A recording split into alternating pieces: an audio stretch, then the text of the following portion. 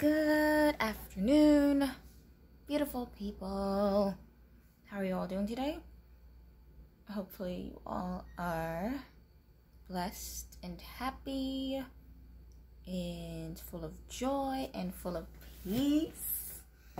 I am trying my best to be. And so, yeah.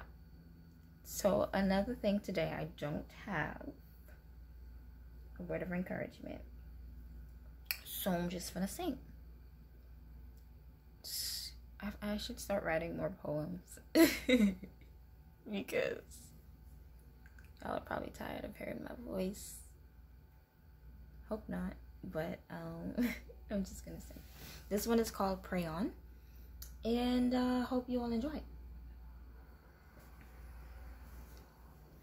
The army of Judah was paralyzed by fear when they heard a mighty multitude was quickly drawing near. But as they prayed for deliverance, the victory would begin. For when we call upon the Lord, we summon all of heaven. Pray on, for you are who the Lord is looking for. Pray on, for this will tear those mighty strongholds down. Stay on your knees, for this is where the battle is won. Very soon you'll win the victory. Pray on. When Daniel faced the lions for worshiping the Lord, it seemed there was no hope at all for what would be in store. But when we stand on holy ground, our smallest prayer is heard.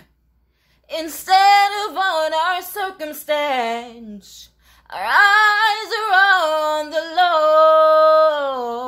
Lord. Pray on, for you are who the Lord is looking for. Pray on, for this will tear those mighty strongholds down. Stay on your knees, for this is where the battle is won. Very soon you'll win the victory. Pray on. When your questions go unanswered, and your prayers, they seem in vain. They don't seem to make a difference. They don't seem to make a change. Just rest assured, God knows your needs, and He hears each time you pray. Your prayers are reaching heaven, and the answer's on the way. Pray on, for you are who the Lord is looking for. Pray on, for this will tear those mighty strongholds down. Stay on your knees, for this is where the battle is won. Very soon you'll win the victory. Pray on.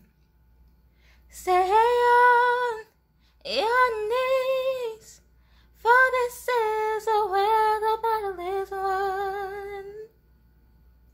There's no better place for you to be than seeking the Father prayerfully. Very soon you'll win the victory. Pray